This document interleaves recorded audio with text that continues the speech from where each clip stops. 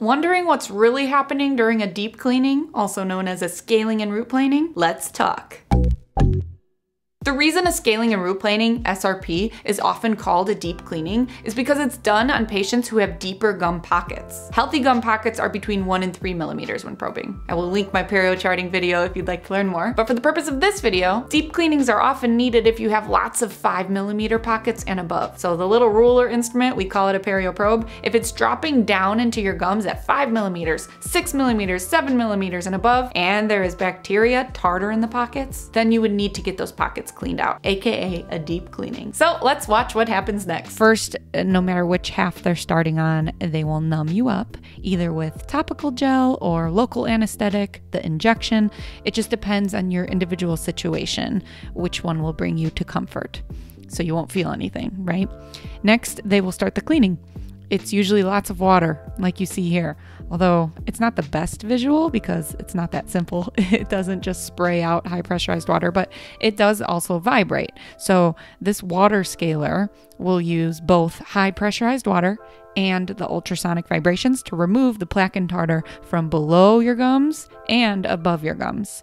So it's lots of water, but they will keep it all contained by using the suction, sometimes multiple suctions, a saliva ejector, and a high speed. There will be lots of suction noises. And oftentimes the clinician will alternate back and forth between the ultrasonic water scaler and the regular hand instruments, which gives you a break from the suction and all those noises for a while they are hand scaling using the regular instruments, as you can see here. And you know the noise. Everyone knows that noise. Okay, so here's a clip of just supragingival scaling. This would not be a deep cleaning because they are not going under the gums. As you can see, it would be a fine cleaning if you didn't have any perio pockets. If your gums are healthy, there's no deep pockets to clean, so there would be no deep cleaning. That would be a regular cleaning like this, above the gums. However, if you have those deep pockets, then subgingival scaling is needed, aka scaling tartar from below the gums, removing tartar from below the gums. And once they go back and forth a few times, they go back from the ultrasonic, and then they go to the regular hand instruments, then the ultrasonic scaler, then the regular hand instruments.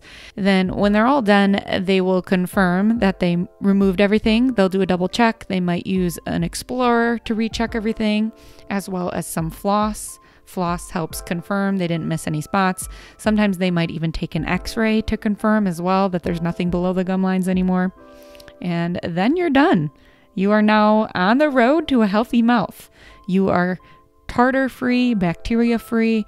Your gums are ready to heal and be nice and healthy. And after a deep cleaning, don't forget to keep up with your home care of brushing and flossing daily. Sometimes even a water flosser is a good idea to keep those gums healthy and those pockets free from any new bacteria building up in there. You want those pockets to heal up and stay clean, so don't forget to focus on home care. I hope you enjoyed this video. Please like and subscribe and turn on your notifications if you did. And if you want more teeth talk, you can visit my website, teethtalkgirl.com, or hang out with me on Instagram @teethtalkgirl. Peace, love, and teeth.